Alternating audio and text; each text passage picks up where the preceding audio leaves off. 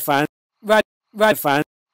Radi, let's talk about this hat trick because on this day we're reviewing the goals and we're showing them back to the fans.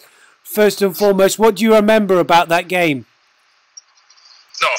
No, the thing is, I remember at halftime, the gaffer said to me, "Listen, you're gonna wake up or what?" And then after the game, I remember I come to him and say, "Coach, is that okay?" and then I scored 3 goals, which is very good memory, very good for me memory, and obviously the goals as well. The goals I'm gonna remember for a life. And 3 as well. Nobody else scored. Only me scored. Not them. They couldn't really score in that game. So basically, I was so happy, and that I could keep that ball, and I still have that ball at home, which is also another good thing. Another scallop. How you say this? How you call this? Another achievement, good achievement for me. So I have a ball from England as well. Well, let's talk about that first goal, Radi. The first goal when you cut in from the left and struck the ball pretty sweetly with your left foot past the keeper. That must have been nice. I remember that was good actually. I remember that. I think Gareth McLean or somebody was saying, just pass the ball to the side. Pass the ball to the side. He was shouting to me, and I said to myself, "Listen, just believe in yourself." And then I shoot.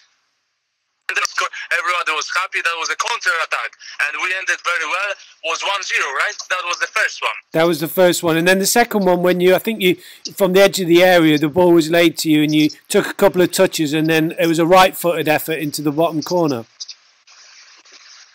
Right-footed effort, and I remember, I'm going to remember that for life. And Gareth McLean passed me the ball as well, and he said, "Just don't shoot." And then I did opposite, and then we scored, and he was, was saying like, "Radi, listen, probably I just gonna talk to you, and whatever you hear, just do it opposite."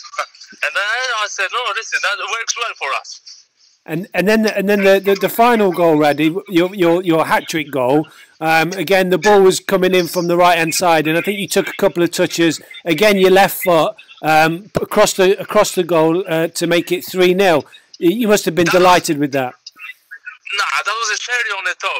Actually, I didn't see anything else apart of the space in the goal, and then I put the ball in. And listen, hat trick, you don't score hat trick every day. At Palace, 0-0 half time, ended up 3-0. I scored 3.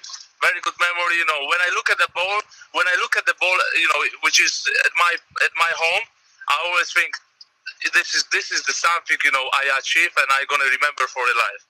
And the ball, and the signatures, the guys were saying, "Big nose, very well done, big nose, you curvy nose," and all that. They always give me some sticks. But listen, I have a distance to myself, and I understand that they just makes me laugh, as well. And then we had a good laugh. We had a good bunch of players at that time. And then some results as well. Unfortunately, we couldn't go up at that time, but that's the only one thing I regret from my time in England. Would you say that game, Radi, was probably your best game in a Forest shirt?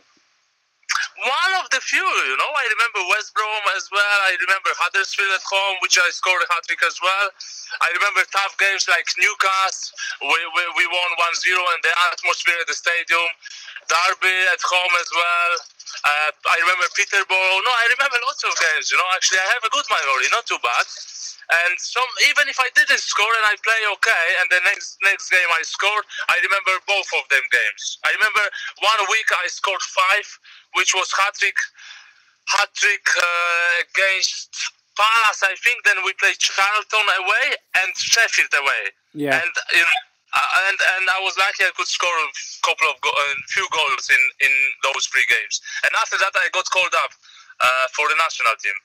Fantastic. And then, Radi, just to end on this, have you got a message for the Forest fans during these difficult times? Any advice? We've just been speaking about it there. Listen, guys, just follow the rules. Here in Poland is exactly the same. Everybody follows the rules, and seems like everything is going to be away after I don't know, let's say few weeks, but we have to be strict and follow the people who knows what to do. This is the message, and everybody knows what to do, and we should respect that for the difficult time. And as long as we're gonna stick together as a human being, then we're gonna go away from it.